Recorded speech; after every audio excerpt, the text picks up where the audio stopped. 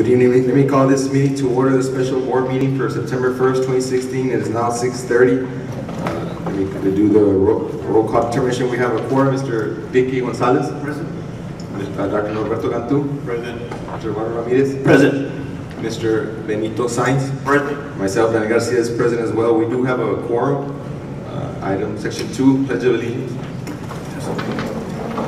I pledge allegiance to the flag of the United States of America and to the republic for which it stands, one nation, under God, indivisible, with liberty and justice for all.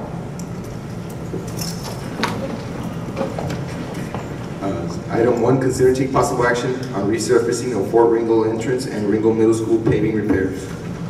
Mr. Board President, members of the board, Superintendent, ladies and gentlemen.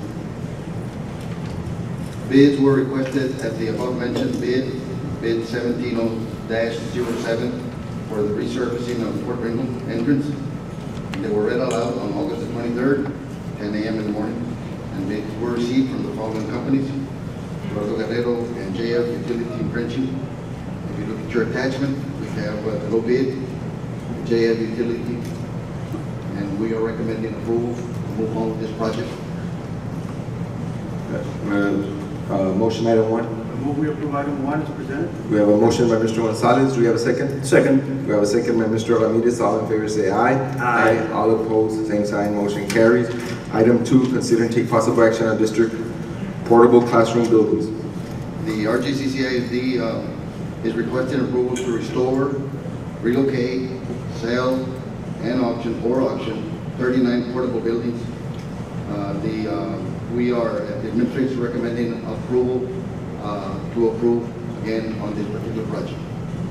What are the buildings?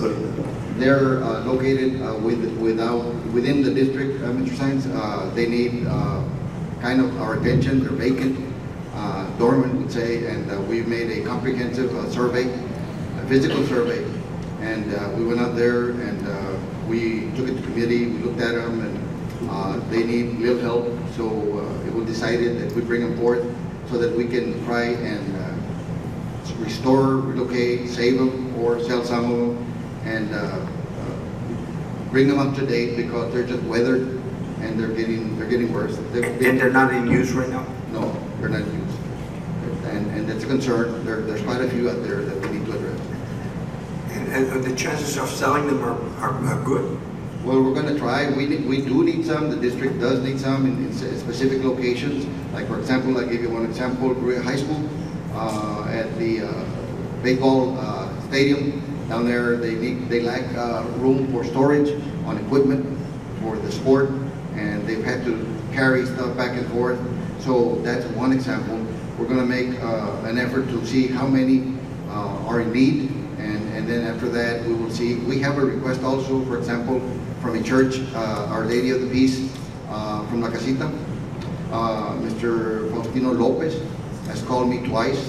He's ready, if possible, to see if we can negotiate one for the church, and etc. So we're taking them as we get the request. All we're asking for is permission to move forward and be able to save most of them, because otherwise they will probably rot. They need a lot of repairs. So moved. We have a motion by Mr. Sainz. Do we have a second? Second. We have a second by Mr. Ramirez. All in favor say aye. Aye. All opposed, same sign. Motion carries. Thank you, Mr. Rizzo. It is now 6:35. Under the authority of the Texas Government Code Section 551.071, we will be heading to closed session.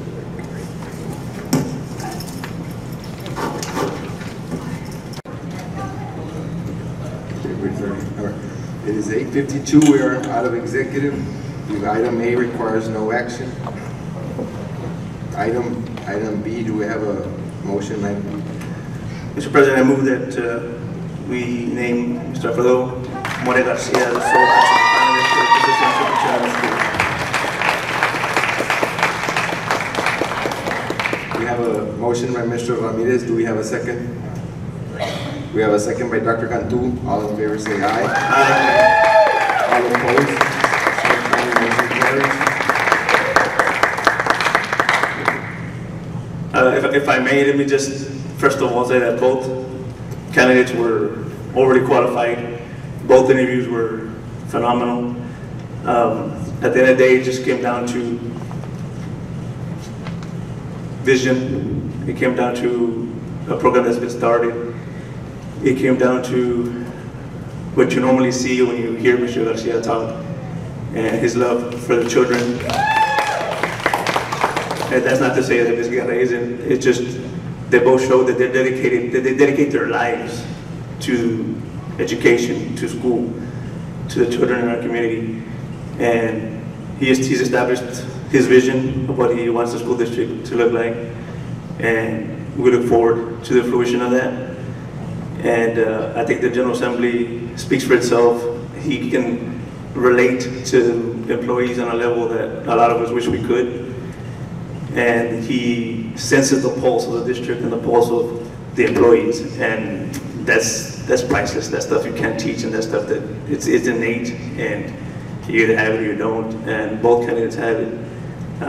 These are always tough decisions, but I look forward. It's a great day for RGCCISD, and I look forward to the future. It'll be bright.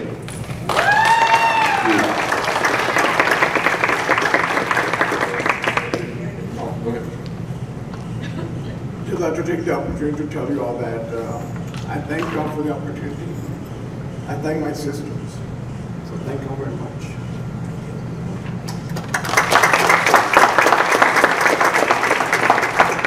We have a motion for adjournment. So moved. We have a motion, we have a second. Second. Meeting is now adjourned at 8:55. Good.